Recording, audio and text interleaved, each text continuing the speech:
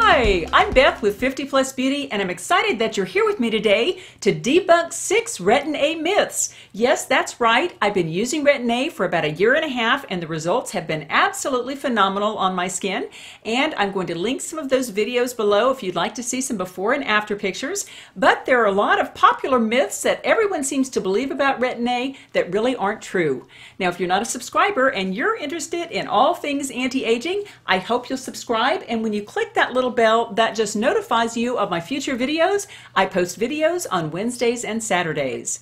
Well, before we get into debunking those myths, I'd like to tell you a few things that are scientifically proven about Retin-A. The first is that it actually increases the amount of collagen in your skin. It firms your skin, it's scientifically proven to reduce wrinkles, and it helps with pigmentation. So it really just makes older skin look somewhat young again.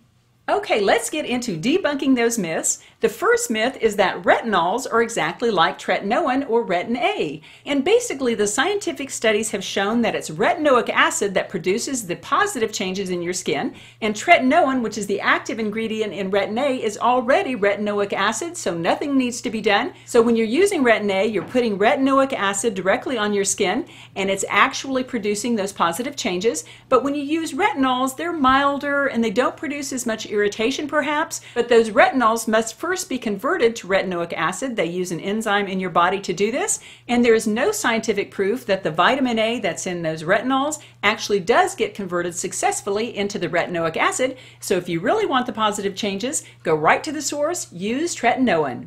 Now, myth number 2 is that Retin-A thins your skin. And actually, that could not be further from the truth. And it's kind of easy to see why this myth is believed, because when you use Retin-A, sometimes you can get a lot of peeling as your skin becomes drier with the Retin-A use, and it appears that it thins the top layer of skin, and actually it does thin the top couple of layers of your skin, but deep within the dermis, the Retin-A is actually thickening your skin because the collagen is rebuilding your skin from the inside out. That's why the wrinkles get smoothed out, because the skin underneath becomes thicker and the wrinkles smooth out. Now, the third myth with Retin-A is that you should avoid the eye area, and this is a very popularly held myth, and I'll put a link below to Dr. BRETT KOTLUS, who dispels this myth. Dr. KOTLUS is a dual-trained plastic surgeon on Madison Avenue in New York. He's trained in oculo and general plastic surgery, so that does specialize in the eyes, and he says that since the under-eye area and even the eyelids are subject to such great wrinkling, that Retin-A is actually wonderful at de-wrinkling these areas,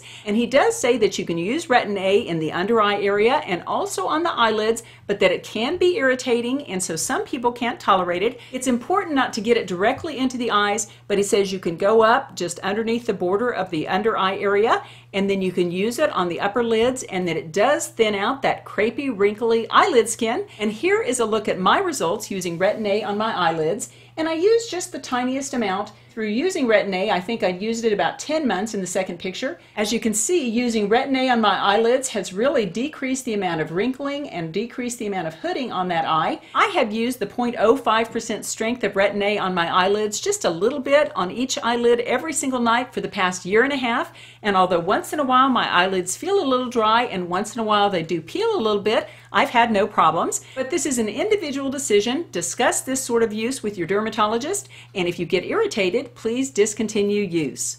Now, myth number 4 is that you can only use Retin-A at night on dry skin. And I will say I have never adhered to this, and I've always had good results with Retin-A. And that is the popular belief that you should apply your moisturizer and then wait 20 minutes before you use the Retin-A to give your skin a chance to dry out. The situation with using Retin-A on dry skin is that it won't penetrate as deeply. And so if you have sensitive skin, you might want to apply Retin-A only on dry skin. My skin is pretty tough and thick, and so I go ahead and apply all my serums at night and then follow it immediately with the Retin-A right on my wet, serum-covered skin, and it works very well. The fifth myth is that you shouldn't apply Retin-A with a vitamin C product. And for many, many months, I believed that myth, and I would apply my Retin-A at night and my vitamin C in the morning. It is an antioxidant that helps the skin deal with the free radical damage from the sun. But recent studies have shown that actually using the Retin-A with the vitamin C actually helps the Retin-A work better. And the reason people believe these two did not function well together is that to remain stable, the vitamin C had to be a higher acid content. But several studies recently have shown that the higher acid content of vitamin C has no effect on the Retin-A, and the studies found that using these two together actually made the Retin-A penetrate and become more effective. And myth number 6 is that you'll see results to Retin-A use within as little as a month, and that couldn't be further from the truth. The studies showed that it actually takes 12 weeks to begin seeing results, and that the results stabilize and you get your optimal result at about the 1-year period.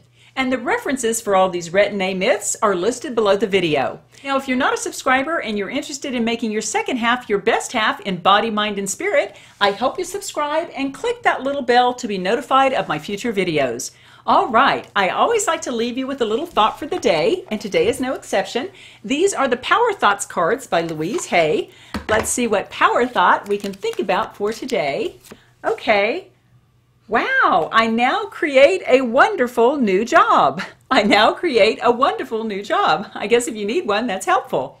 I am totally open and receptive to a wonderful new position, using my creative talents and abilities, working for and with people I love, in a wonderful location, and earning good money.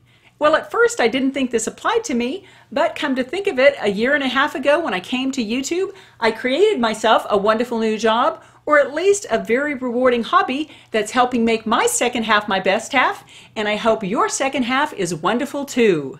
Take care. See you next time.